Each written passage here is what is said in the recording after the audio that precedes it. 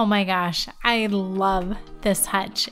It's been sitting in our garage for 9 months, and Mr. SEO is ready to have some space back in that garage. We were a little overwhelmed by this piece when we first got it last March, but now we're ready to tackle it, and we're going to tackle it in 2 parts. This week, we're just dealing with the top of this hutch. And check out that glass. It's handmade, warpy, bubbly, curvy glass. Oh, I love it. Do you remember when we first got it? We didn't realize that the top would come apart from the bottom. And we were like, no one's gonna buy this. China cabinets are just not popular anymore. Absolutely. So I'm glad we just waited on it until we had a really great ideas for both the top and bottom completely separate from each other.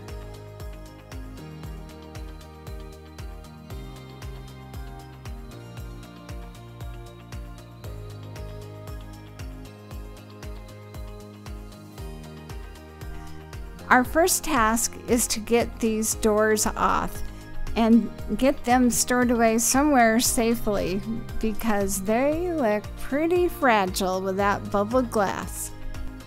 I was really nervous about breaking one of these doors, but thankfully they made it through safe and sound for the most part. But we may have broken some other things, but we'll get there.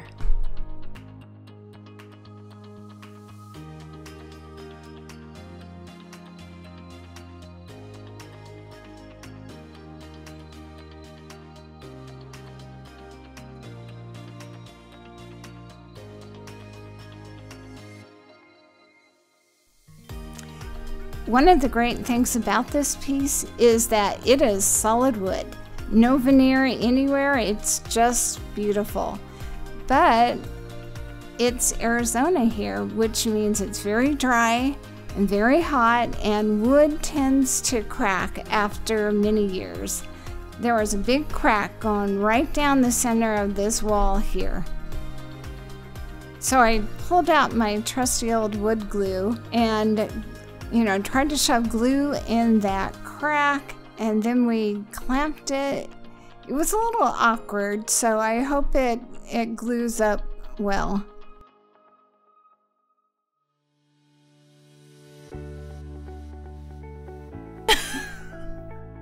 I'm ready. Go ahead. Okay. Well, we normally get this done in the beginning, but it's time to get it done finally now that we've got some repairs done. We need to clean using LA's totally awesome degreaser concentrate diluted with a bunch of water. We're gonna wipe this all down because boy, this thing was dusty. So has anyone else noticed that Dani is MIA for this dirty work? And for a lot of the sanding too. It's like, where is she?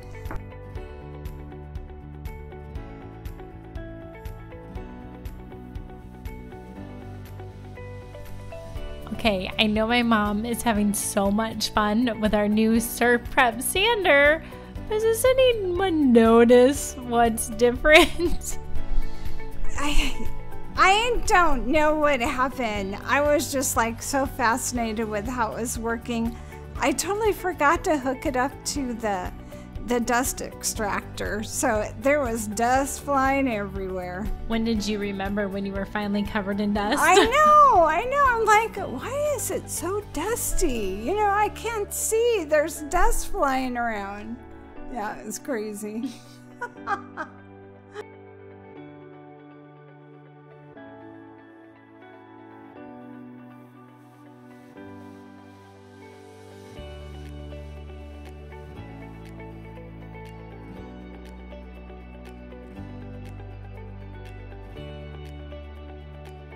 Hey, so I know many of you know that I just got a new toy. I got a Surf Prep.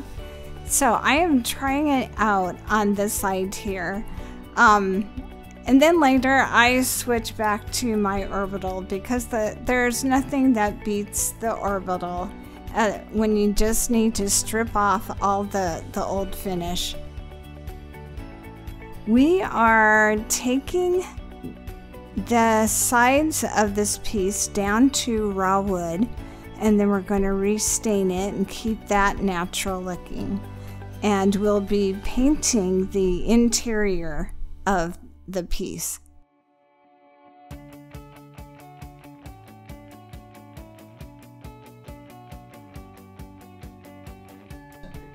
I changed the sandpaper for the interior. I switched from a 80 grit coarse sandpaper to a 180 just to scuff this finish up so I could paint it.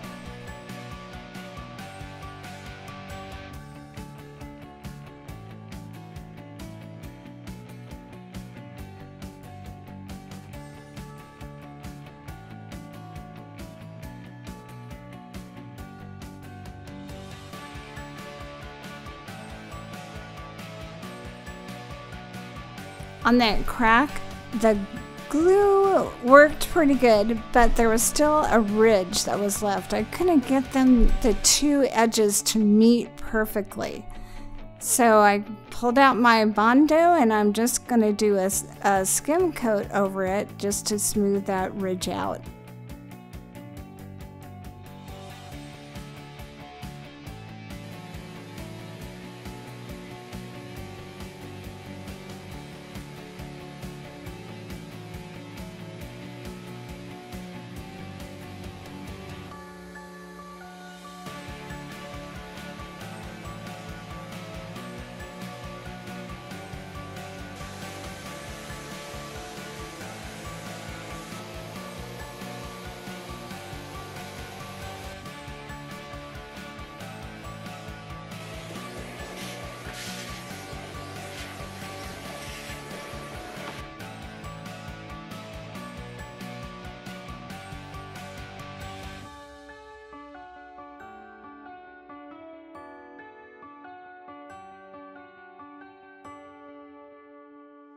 Woo! Look at those curves! Thank you, Sir Prep Sander, for saving us so much time here. Mom, remember when we were just using hand sanding for curves like this? Think how long that would have taken us. Yeah, baby, surf's up.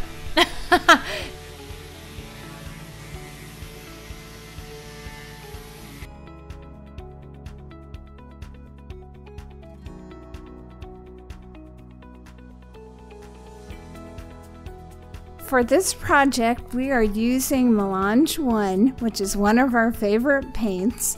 It has a built-in primer and a built-in top coat, and it's just wonderful.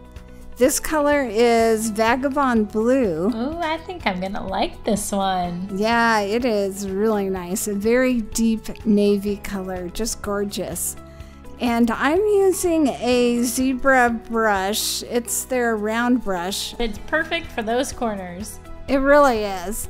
And this was a tight space, so it was pretty challenging to get everything painted correctly.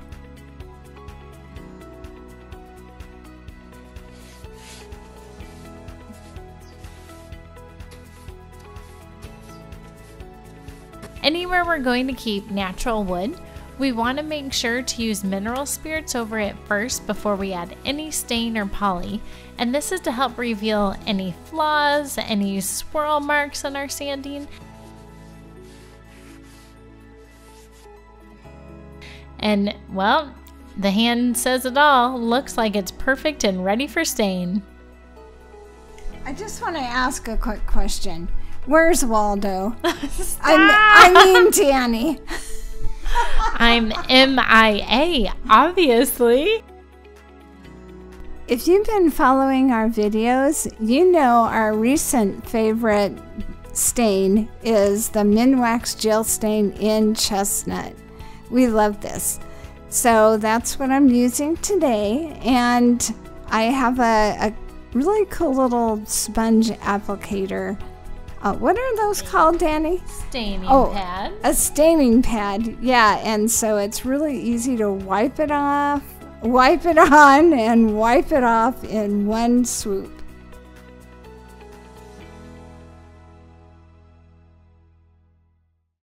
Really want to try that. I don't know what you're talking about, Mom. Here I am, helping the whole time. Oh my gosh. Okay, but really, we need to figure out how to get these wood things out because we are not going to sand with the glass so close to these X's. Dani, what are you doing? Be careful. Mom, it's fine. This thing has so much give. We just need to go a little further so that we can pull it out. I don't know. Is anyone else nervous about this? Okay, I'm a little nervous, but I think it's gonna work.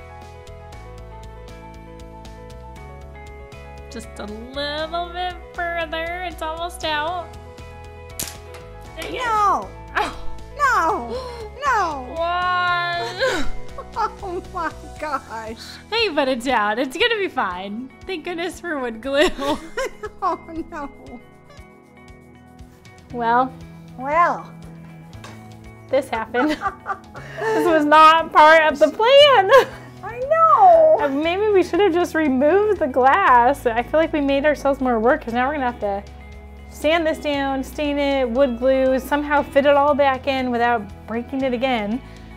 Yeah. Well, that's what we do. We'll make it good. That's right. I We promise. fix things and we build things. And speaking of fixing things, Mom.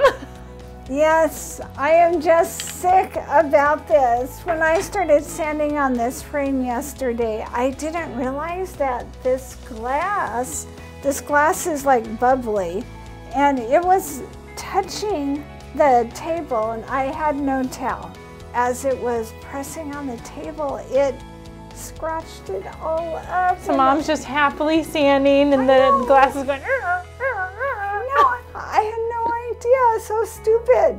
So, No. okay, not stupid, just oblivious. So I'm going to go to YouTube and see what I can do to fix it up. Or at least minimize the scratches, Yes. the appearance of them. So, wish us luck.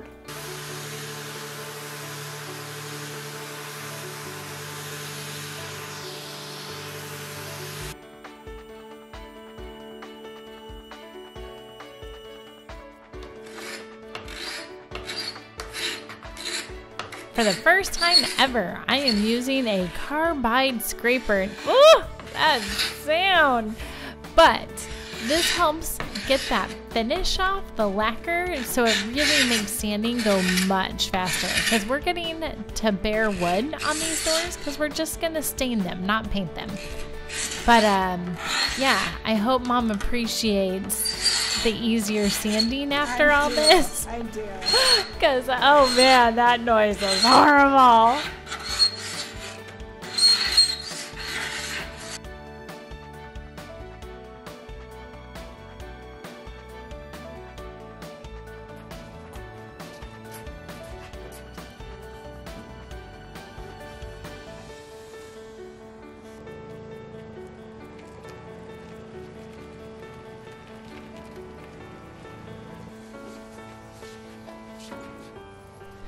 We're going to be building a tall base for this hutch to get it up off the ground. It's going to be just like DIY Wife's furniture base that she gives a tutorial and teaches that. We'll link her video below. But we're obviously going to make some adaptations to it in order to make it much taller than like a base for a dresser. So we're looking for 2x2s right now, Sammy and I. And if you have not looked for wood at a big box store, holy moly, it takes a while, especially this wood. A lot of bark was still left on, a lot of cracks, a lot of chips, a lot of dings, and the bowing.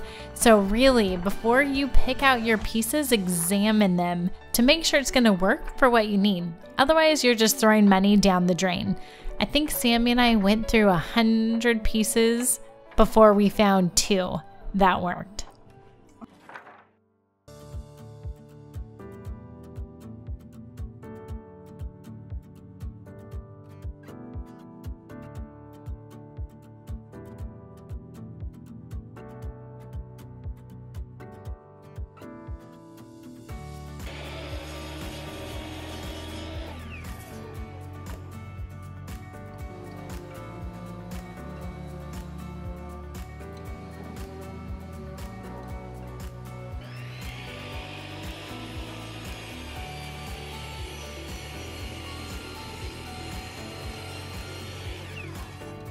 Okay, so I found a safe way to cut these angled feet because that was the one area that Andrea at DIY Wife kind of left out because she just kind of does it by eye and by hand each time. But this I created so that I could get the same angle safely every time. So you're gonna start by making a template board, cut it to exactly 45 degrees. And then you move your miter saw and set it to 40 degrees. See how they're lined up just like that? And now when I put my piece of wood in there, it's going to shave off just a sliver, giving us the perfect angle for those furniture legs for the feet at the very bottom.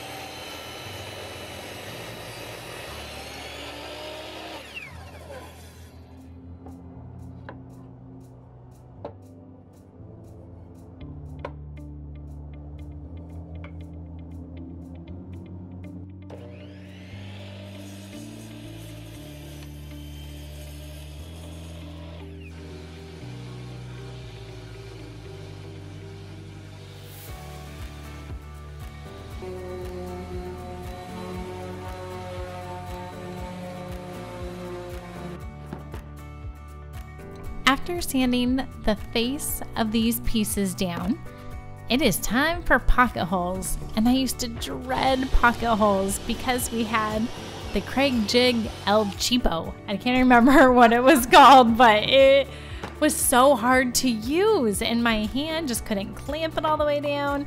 So we upgraded to the Craig Jig K5 and man, what a lifesaver. I can bust out a ton of pocket holes in 15 minutes now. And really, that's how long every single pocket hole took for this project. Woohoo!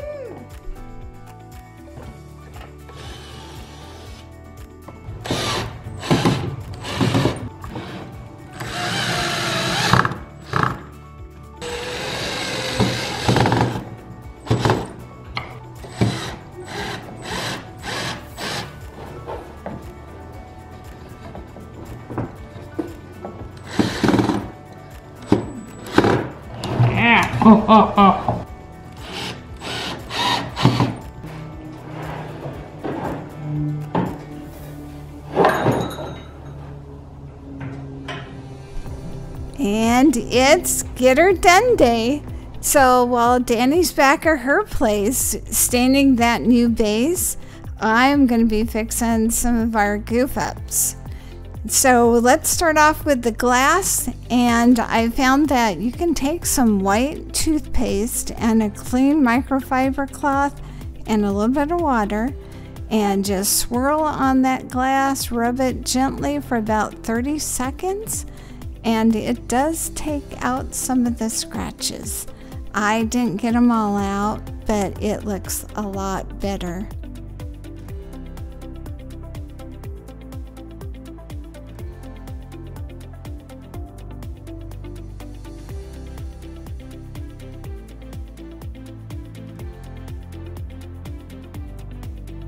And finally, it's time to fix our fretwork crossbars. I just took some wood glue, put them into place, and used these cool little mini clamps to just clamp them while they dry.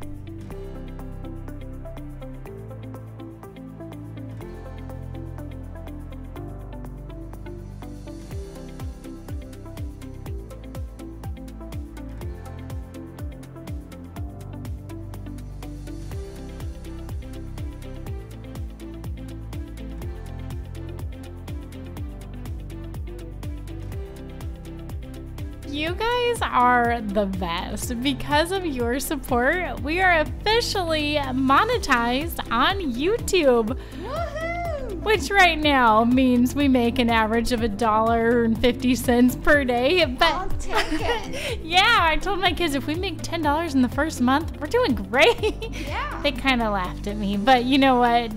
It still goes to say we are so grateful for you being here, for every like, every comment, every subscribe. You guys mean the world to us, and you are helping our little company dreams come true.